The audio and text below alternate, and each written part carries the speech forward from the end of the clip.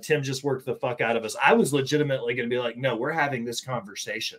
This is going to be a Wrestle Talk Federation debate right now, because I will put the Young Bucks further down that list in a heartbeat. Let's do it right now. It's happening. All right, now, sorry. Moving along. It is your show. Tim, you said you're buying us pizza. Just it's evidence. I see it. It's on the internet. It's on the internet forever. Mm-hmm. We like pepperoni stuff first. In a close-up with Renee Paquette interview on AEW's YouTube channel, Chuck Taylor confirmed he's been told his in-ring career might be over as a result of his injured ankle. Taylor said he plans to get the recommended surgery and is holding out hope he might be able to wrestle again after that. He plans to spend the summer focused on learning the behind-the-scenes roles he's been working in since his ankle initially was injured last October, then have the surgery. Happy healing for Chuck Taylor. I do think it is a shame that you don't wear Chuck Taylors as your name is Chuck Taylor, but I digress. I understand why he doesn't wrestle in them as somebody who does camera work in them regularly.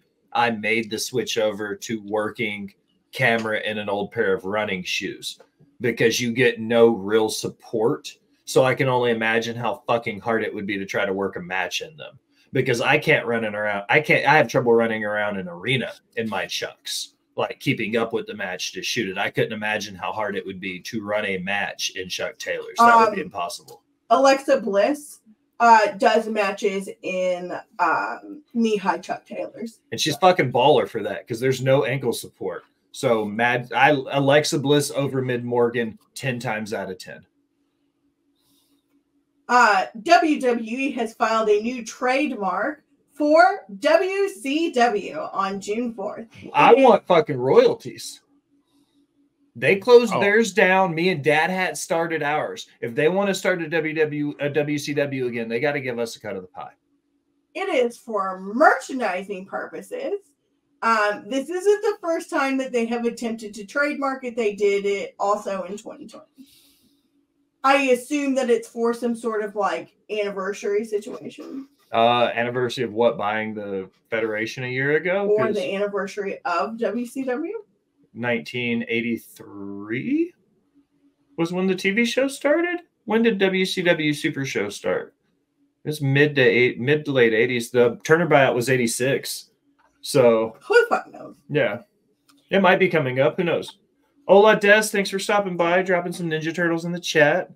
During an interview on the Insiders podcast, former longtime WWE employee Tom Carlucci is a great name. Claimed that Vince McMahon is not allowed inside WWE headquarters. He can't even walk in the building. This also means that Vince is not allowed to use the gym inside the WWE headquarters. Carlucci noted that the gym was created for Vince. He designed the gym with his personal trainer, Mike. Sucks to be you, nerd. You should have thought about that before you tried to sex traffic women. Allegedly. Allegedly.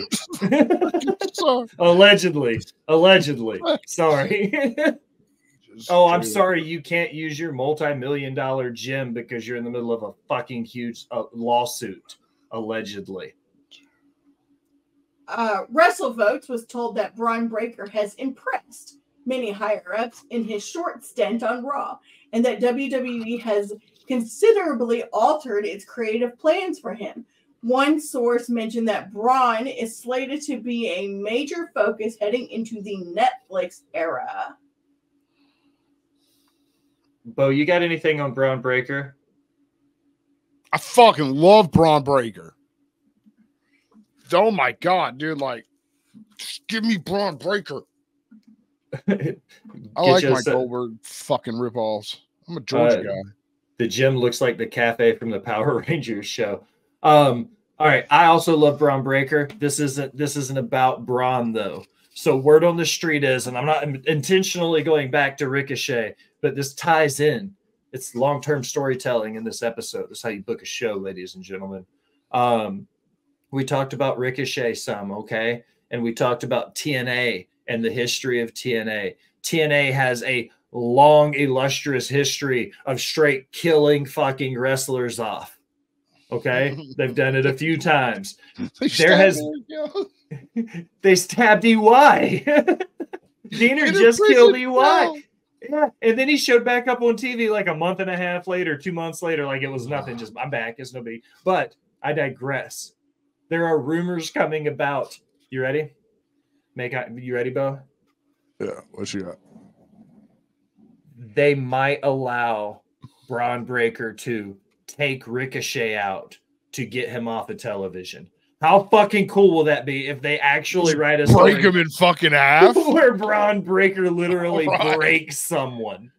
That's how they get the shit flies everywhere. Just everything, yeah.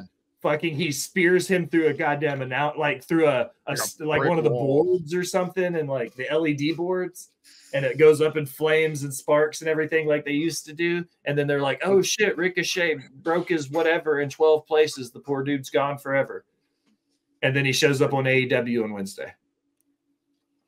And then 3 years later, they resurrect him on fucking. The Elite killed Adam Cole off. They did literally when they killed him off of BTE. Yeah. Yeah. Yeah. We appreciate you guys hanging out for this off the rails episode of Botched Spots and Chair Shots. But this is what I love about the episodes when it's just the three of us. Earlier this week, some people in the media reported that AEW Collision only drew 122,000 viewers for the June 1st episode. Danny Meltzer says that this is a completely fake number and was supplied by WWE because of it's a pro wrestling war. And WD is far more effective at getting news out there and controlling a lot of the media. Okay. Do we think that AEW and WWE are in a war? I think that I think Tony Khan is in a war that Triple H is unaware of. Tony Khan is fighting his war with addiction. He's Ethan Paging. Yeah, Tony Khan's fighting a war with himself. He's Tony Khan versus the Coke Man. That's the fight, Tony Khan. That's the war Tony Khan is having. I know you're absolutely right. I was about to say, if you check out my shit on Last Word on Sports, I've explained 1,001 times about how the pro wrestling is in a Cold War. Two world powers that indirectly chose a side in a regional conflict they had nothing to do with. AAA and CMLL. AAA is paired with TNA, who is now paired with WWE. Then AEW paired with New Japan, who was paired with CMLL. So that led to CMLL and AEW working together. So these two world powers picked sides in something they had nothing to do with. And now they're gathering allies. It's a cold fucking war. Thank you, Tim. Check it out. Last Word on Sports. The Will Gray. According to Fightful, Dijak's WWE contract is set to expire at the end of June. There are currently no plans for him on Raw, and WWE has yet to make him an offer. Okay.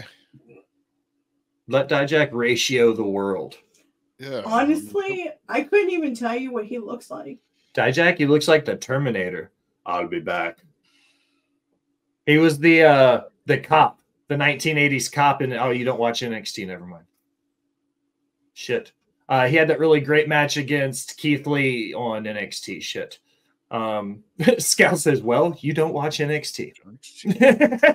Brian Alvarez, about the thing with the Mexican promotions. Brian Alvarez heard that Rocky Romero played a key role in the agreement that will allow CMLL and AAA wrestlers to work on the same shows. However, it is not expected that Stars and Promotions will be allowed to work in the same match. The updated policy between AEW, CMLL, and New Japan seems to be that people who have not worked for AAA of late but are Mexican-born are allowed to work on shows with CMLL talent. Ray Phoenix last worked for AAA in October 2022, so he was allowed to wrestle on this week's Dynamite, which featured CMLL stars. It's not clear where Roosh falls in that classification because he appeared on Dynamite but did not wrestle on the card. CMLL is okay at times with Mexican talent doing angles on shows with CMLL talent, but not doing matches. If Rush is not allowed to wrestle on the same show as CMLL talent, then his match with MJF likely won't happen at Forbidden Door. Did you guys hear that? She just reinforced everything I just said about the Cold War by using headlines and deductive reasoning, because there's still issues with CMLL and AAA talent working together. It's been happening since AAA's founding in 1993, 1992. Antonio Pena. That's a name for you. Yeah. Antonio Pena. My last thing, Daddy Meltzer also mentioned that AEW is in discussions with signing Ross and Marshall Von Erich. I did say last week that the Von Erich brothers have said that this is going to be a good year for them, so we should see them show up somewhere. Just be safe. Your family's fucking cursed, and we love the shit out of you guys. Just be safe, please. Don't do drugs. Don't buy a motorcycle. Don't do drugs. Don't own guns. Yeah. Don't go to Japan if you can avoid it. Like, set that tour out. Please get proper mental health care. Yeah. Please see it is a voodoo yeah. priestess to uncurse you. Thank you. It is Men's Mental Health Awareness Month, so shout out everybody that's missing Anthony Bourdain, i.e. me. Was that it? Is that the last thing on? That's the last thing. All right, this is my favorite. This is going to be amazing. I'm going to set this up because I'm going to be able to bring, so I can bring the card up. I'm going to put it over here in the corner, like that. Save. Open. Is this going to be like when we had Ritter come up with names for our New Japan stars? Yeah, sort of. All right, we're going to go down this card now, and we're going to have you predict Battleground without watching NXT at all. It bigger? You want me to make it a little bit bigger for you? I can't see these people's faces. All right, I'll stretch it out some. And I'd just like to say that Ethan Page is a TNA guy, and this pay-per-view is headlined by two reverently TNA people. I don't want to cover Bo up too much. So can you put us like on the little side? Right there. Is that good? No, can you do the thing like when we watch where we're like on the side? Yeah, like that. There we go. This is live TV, ladies and gentlemen, getting everything situated. That's not the right background. There we go. All right. So we're going to run down this card now that I've got my life back together. So let's just start at the top. Tag team wise, the NXT tag titles are on the line, Al. Axiom and Nathan Frazier versus the Good Brothers. Who you got in that? And what do you think about Axiom and Nathan Frazier? I know you know who the Good Brothers are. I mean, as the Good Brothers are on the main roster, I feel like that Axiom and Fabio should win this match. Fabio is one of Seth Rollins' proteges, and Axiom is formerly a kid from NXT UK. So you think they're going to retain? Yeah. Bo, who you got in the tag title match? I got the brothers, baby. Don't bet against the club. Yeah, dude. Don't bet against the club. Good Brothers by a mile. Have you seen what they've done to the club? Finn Balor, AJ Styles. I mean, where the fuck is Meechin? Yeah, but Meechin's in a ladder match tonight. She's in the ladder match tonight. Let's go ahead. I want to do that one.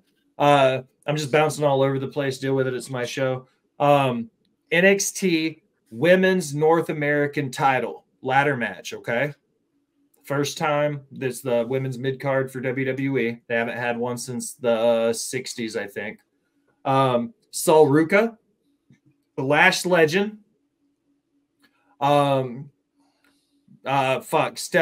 her name? Fallon Henley. Kalani Jordan, Meechin, Mia Yim, and Jada Parker. Who? Miss Parker. Miss Parker. Okay. I know who Lash is. Yeah. And I know who Mia Yim is. Uh-huh. I feel like Fallon Henley is a redo of Mickey James. no. What's her name? The bitch that got fired because she like showed her titties. Mandy Rose. Mandy Rose. There you go. Really? How in the fuck do you get Mandy Rose from Fallon Henley? Yeah, I would have thought. Wait, is she No, not the Each brunette? country is shit. No, Fallon I'm Henry. talking like visually. Fallon Henry is the one that I say looks like every barback on Lower Broadway.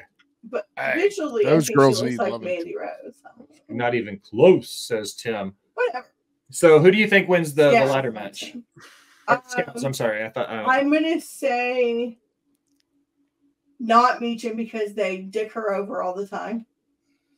I don't know. It's probably gonna come down to, I would say, Lash and Fallon, and I say that because they're the two that are next to the belt on the poster. What about Kalani Jordan? She's right beside it. Who? Okay, fair. Kalani Jordan. Bo, who you got in the ladder match? Which one is she? She's the one with the purple gear on the right side. I know who I want to see win. I want to see. Oh, I Mia thought that win was it. Lash. No, Lash is right here. Oh, then But- sorry. It's gonna be Kalani and Fallon. I would assume that Fallon's gonna win because you say that name a lot, so I feel like they're pushing her. I say it because I don't like her. Bo, who do you got? I want Mia Yim to win, but I think Lash is going to pull this one off. Sol Ruka. She's going to hit a soul snatcher out of nowhere. Triple threat match. AJ also wants Sol Ruka. Triple threat match for the men's North American title. Joe Coffey, Obafemi, and Wes Lee. Al, who you got? I like Wesley. Yeah. MSK, the Rascals. I mean, he's real good. He is good. I don't know who the other two are. What's up, Mr. Fretz? It's good to see you, brother. Grub before NXT. Femi's keeping the belt. Don't know who wins, but Joe Coffey takes the law. He's going to take the pin. I think maybe this one won't change. Oba retains. Bo, what do you think? I'm going Wesley. I think Wesley also takes it back. Me and Bo are eye for an eye right now. This gets us to the NXT Underground match. And I've got two questions for you guys. One, who wins? And two, do they do something screwy and put these women in an octagon since they're in the Apex Center? What's an underground match? Where they take the ropes off. Why is that underground? Because that's what they did for Raw Underground and NXT Underground, where they would do a no ropes, like MMA style, like fist fight. Like Josh Barnett's Bloodsport. Yeah, it's like WWE's version of Bloodsport. I'm going to say they'll probably give the win to Shayna only because she's the main roster talent and they're not going to want to make, for marketing purposes, because they have been pushing her a little bit more on the main roster. They're not going to want to make her look weak. Fair. I think Shayna also takes the win, and I would love to see it in an octagon. And they've also leaked pictures of the setup, and the ropes are already up, which makes it way more likely. But we know WWE can strip them and put them back up real quick, though. So Yeah. I mean, are they the first match? we don't know. I haven't seen a run order yet. Scowls, I would say the ladies on the bottom of the first match. You think they'll do the ladder match to open? Mm-hmm. That's a good, honest assumption. Not yet, says Scowls. That leads us to the two main events. The semi is, one would assume, will probably be the Jordan Grace Roxanne Perez match. You think they'll main event because of the crossover work? Okay, so let's do the men's first then. Trick Willy Wonka and All Ego Ethan Page. Heads up, who you guys got? Scowls comes out hot just immediately, says Page. No questions asked. Since Ethan Page is not signed and he is just making an He signed. appearance, He signed an NXT deal. but Yeah, it's he's- not an exclusive deal. Yeah, he came off all the indie shows. Yeah, Did he? yeah, he dropped Yeah. his dates. Oh, He's officially I feel like they're not done with this Trick Williams story. And I would just like to say that if he does come in and take this belt, every single person that bitched about Mercedes Moné coming in and winning a belt in her first match needs to shut the fuck up. Keep that same energy for Ethan Page.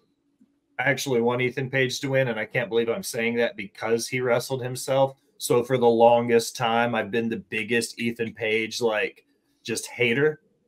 Because I thought Ethan Page versus Karate Man was the shits. The best thing in the world. I love you like a brother. You're my closest friend on this planet. But Jesus, that hurts my soul every time you say don't that. Open your mind to it, dude. You got to get real high and watch it.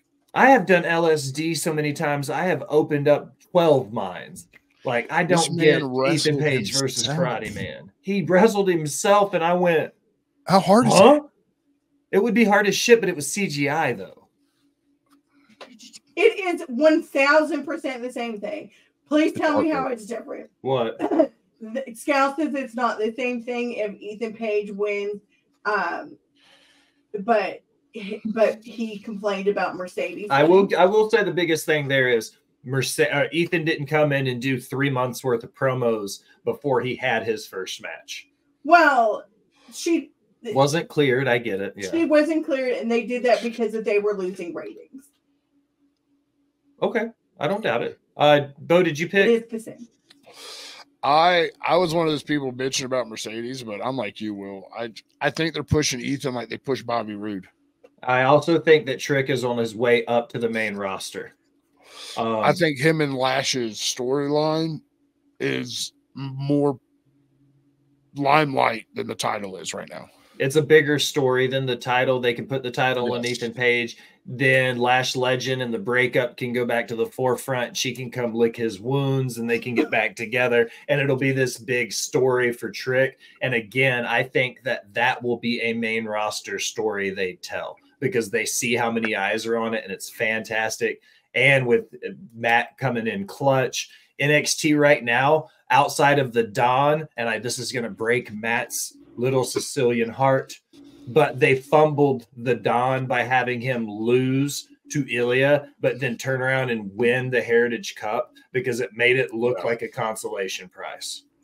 And you're right, Trick and Noam Dar wouldn't sell a PLE. I just feel like they fumbled Tony D'Angelo because he could have been a big enough star to take the belt off of Trick. And I don't feel like they handled that well by making him eat that L to Ilya. No, was it against Ilya or was it against Trick?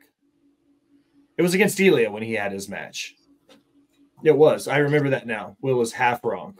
What am I half wrong about? I don't know, but while he's going to say that the cup isn't a consolation prize. It's his first championship, and it was a chance for him to win. Highlight Scouse's comment. Willow and Mercedes had a long story starting in New Japan. Like, she didn't just she just didn't get worked into a story. It has been a building story for quite some time. But alas, agree to disagree, it is the same. I love you, but the same. The cup isn't a consolation prize. See? I love you, Mateo. I knew exactly where you were going. Me and Katie had the same fight. That means the main event. Roxanne Perez, Jordan Grace. What do you guys think? We're going to shock the world tonight. You think that Jordan leaves Jordan 2 belts, Bo? Is that what you're saying? The juggernaut all the way. Fair. Al, who you got? You know both of these women well. You've had a chance to be in the same air, as they say, with Jordan Grace. You've seen her work many a times. We haven't had a chance to see Roxanne Perez live, though. Who do you got? Okay. I'm going to start. She was at the Rumble. Yeah. Well, we've seen Jordan Grace a lot more than Roxanne Perez, though. Yeah. Fair.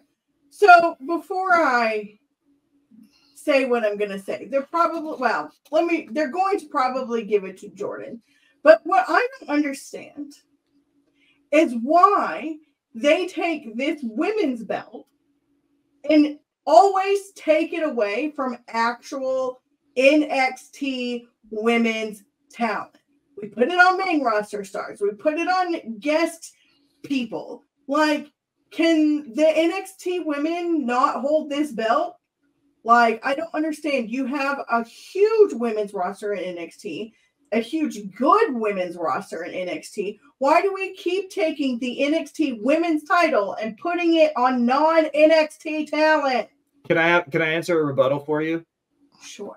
That's because historically, for the last probably 6 years, I would say at least 2018, when people ask, who are the two best promotions with the best women's division, what do you say? Everybody always says TNA and NXT. And they have forever. This is a chance for both companies who historically have two of the best women's rosters to cross-pollinate.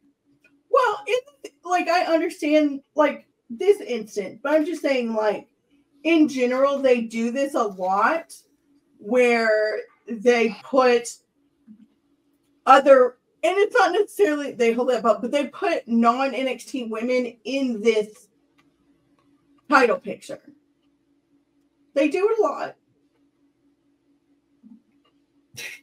They're getting at you in the chat. I know they are because they don't agree, but like, again, like from a actual like business marketing standpoint, like I get some of it, but you're not progressing your own talent and getting people to watch your product for its own merits. You're having to use outside things to get actual visualization on this, and when those things go away, the numbers go back down. It is what it is. Can I give you guys a hint from the inside of the business, from my weak, meager little green mind? Okay. You know the hint that gives you the idea that there's more than a good chance that Jordynne Grace is probably walking out with this title? They're introducing a women's mid-card belt. There's going to be another women's belt on that show that's going to be highly coveted for. They're going to fight for it. They're going to want to, because I'm with you guys. I think Jordynne Grace walks out Jordan 2 belts. And then what we see is when whoever answers that open challenge on Friday, we know they're not from TNA, whoever opens that door on Friday wins the TNA Knockouts Championship and brings it back to WWE. And what you see is both titles on TV for the wrong show. And I think that's the direction they're building it. And that's how they're going to help put eyes on it. Yeah. And agreed, Matt. It could be mutually beneficial. I'm not saying that in this instant they just seem to do a lot with NXT where it's like, oh, who can we bring in? You know. No, I think that people should like NXT for NXT, not who they bring in from other places. I think people should like NXT for liking NXT for what they are, but then also appreciate the fact that Shawn Michael Hickenbottom is fucking wrecking the business right now as far as how booking goes. And if he doesn't win Booker of the Year, then like it's not real. Scales, I don't have to watch it to understand how the marketing and like the business side of it works. Like that doesn't matter. Also true. That's it. As no one has been hindered on NXT. You know who was hindered though? Jinder. You see what I did there? Oh shit, I'm all confused. I'm all fuckered up. There you go. That'll work for now. All right, guys, it's time to plug ourselves so we can go get some pizza and watch some NXT Battleground. Yeah. Al, plug yourself live on air. I'm going first? Yeah. Oh, okay. Yes, but do I actually? Yep. Anyways, you can find me on TikTok, Instagram, and Twitter at justagirl918. I am looking for, I need 4 gentlemen.